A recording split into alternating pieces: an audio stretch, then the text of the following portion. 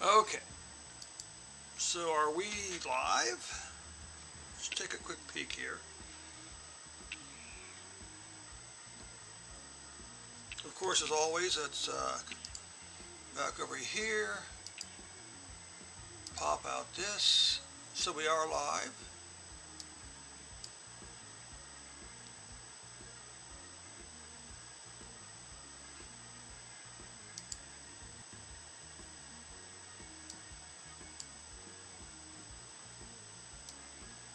And welcome back to this afternoon session of Midnight Madness. This is the third attempt to try to create a video that has to do, it's going to demonstrate how to create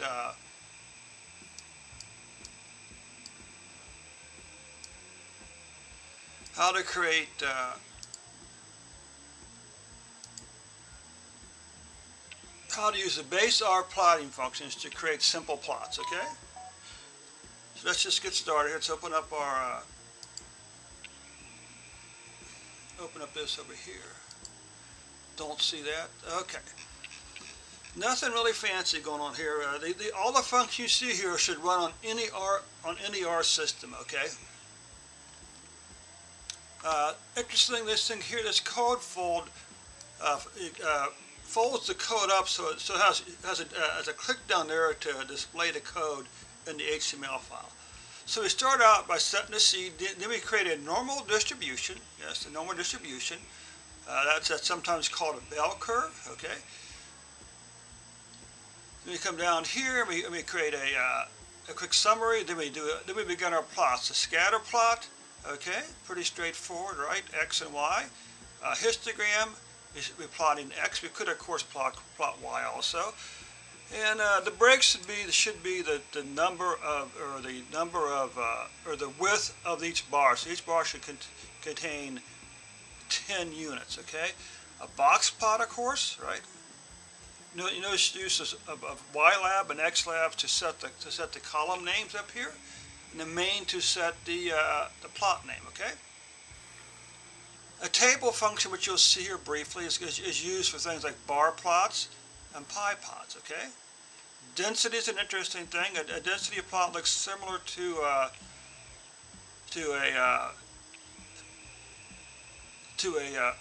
histogram, although it is a little different. Makes sense. Okay. Now I'm going to go do some pair plots. Okay. We got the tilde x and plus y.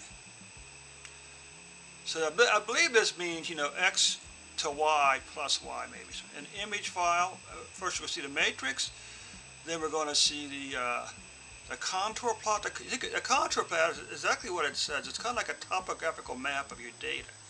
3D perspective plot, then a QQ plot. Now don't ask me to explain what these plots mean because I really don't know. So let's just run this first one here. Let's get our data.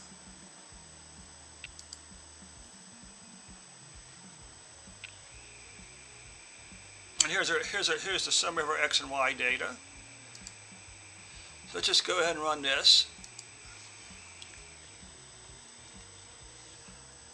This video is going to be fairly short, but nonetheless you'll get a very quick understanding of the plots. I will also include a link in the description to the GitHub repository where all the sample code is listed. Right? And you notice I am actually using VS Code here. Well, the key is I'm using what's called a package called Quattro, which allows you to run different data types. It allows you to use the same IDE to run different types of code. I've used it for Python and R here. You could also use it for say Julia. It allows you by simply depending on what it is. You notice up here, what tells you that's an R program is R. Now if it was Python, it'd be a little different. You have the word Jupyter Python 3. Then up here you'd say Python rather than R. Okay.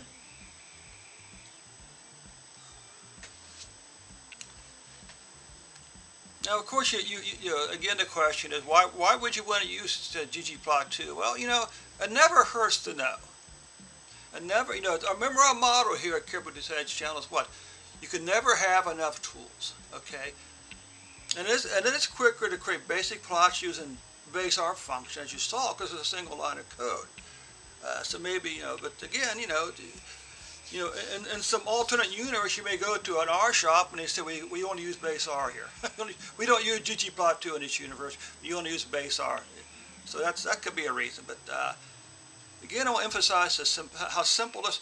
One other point is, if you are using Python and use a Seaborn package, well, the syntax for the plots is very similar. The only difference is that in Seaborn you define the data frame separately. So you have the X and Y, you have data equals data frame, okay? And you also notice that by default, this is creating PNG plots, okay?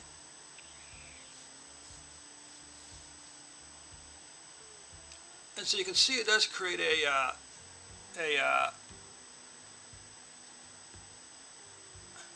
it does create a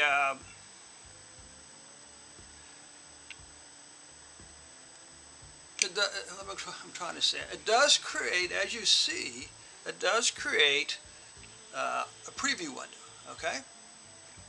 And you notice here we're not defining the data frame, okay? Because what we got here is lists or matrices, okay? If it was a data frame, as you'll see in a later video, you would have the data frame $, column name. But again, these are two lists or two not really a matrix, are they're lists. Okay, as you might call them. Okay. So now let's come over here. Take a look at this.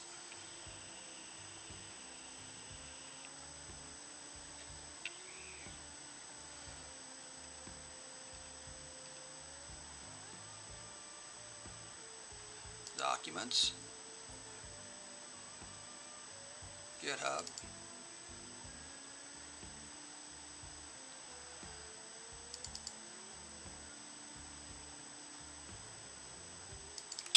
and here's our first plot.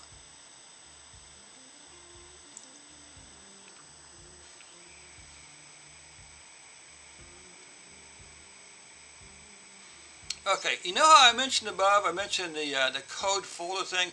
Well, this is what that does, okay? It hides the code, but gives you the output. So there's a code. And the same thing in this. So we got here as a basic scatter plot. And there's the code. Okay, so that's what the code hide does. So now you got a histogram. You've got a box plot. And again, in case you're not familiar with this, this line here is the 25th percentile. This is 75. And this line here is the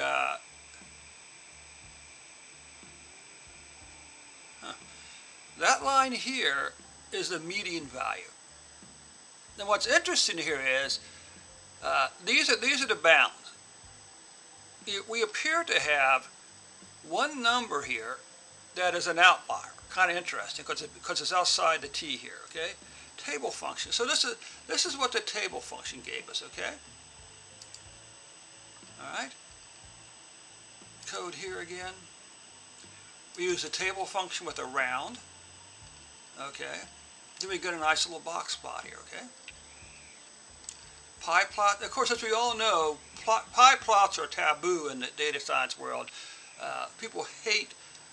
Some people are passionate with their hatred of pie plots. They say, look, a bar plot is much more visually, it's easier to understand visually, the difference, small difference as it is in a pie plot, okay?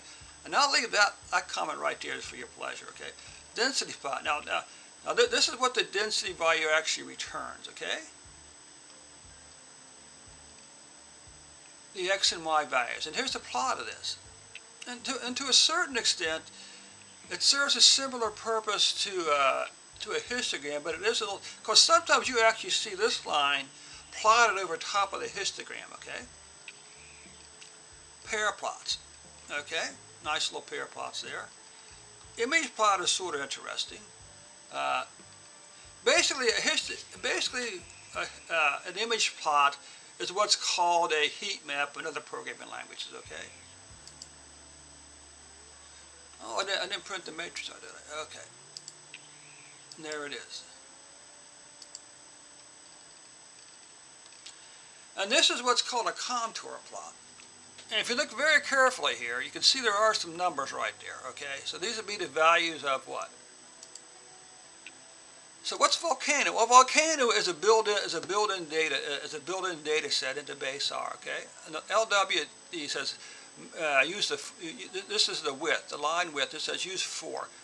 I don't know if that's pixels or what, but that's what it is. You can see this is a little thicker. Now, of course, we need to come back over here. Maybe in NVIDIA too, I'll come back over here and maybe I'll tweak a couple of these things, like making the labels larger there or something like that, okay? In a 3D perspective finally, all right? And finally, a QQ plot. Notice the nice trend line right here. And that, my dear friends, is where we're leaving off today, okay? Thanks so much for your time. Of course, as always, click the like button, the subscribe button, share the channel with your friends, share the video with your friends, and stay tuned for volume 2 and 3 of basic R plotting in R, okay?